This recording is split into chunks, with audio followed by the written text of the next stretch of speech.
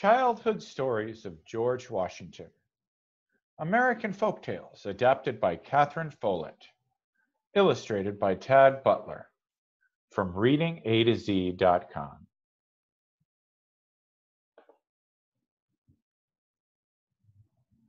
George Washington was America's first president. You can see his picture on the dollar bill. There are many stories about George Washington's childhood. The most famous story is about a cherry tree. One day, George's father gave him a little hatchet.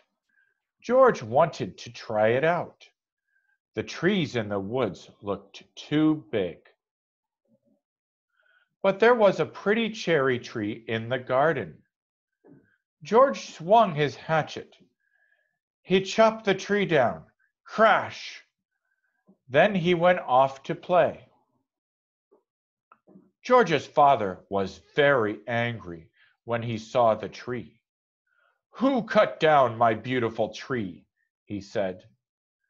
If George didn't say anything, no one would know. But George said, "I did, and I cannot tell a lie." Another story is about a horse. One morning, George went to the stable. He asked the stableman to give him the best horse. The stableman was afraid, but he gave George the horse. George took the horse out. He joined a big fox hunt, but the horse hurt its foot. George's mother saw the limping horse. She got very angry at the stableman. She was going to punish him harshly. But George said, "I made him do it, Mother." Here's another horse story.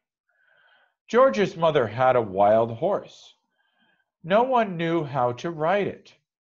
George and his friends decided to try. George hopped on the horse. The horse bucked and tumbled. George hung on tight. But the horse had a bad heart. The horse fell over and couldn't get up. George and his friends were very upset. They didn't want to hurt the horse. George's mother came home. She asked about the horse. "I'm so sorry. I hurt the horse," George said. George's mother was angry. But she was also proud of George. It takes courage to admit that you have done something wrong. George Washington was very honest.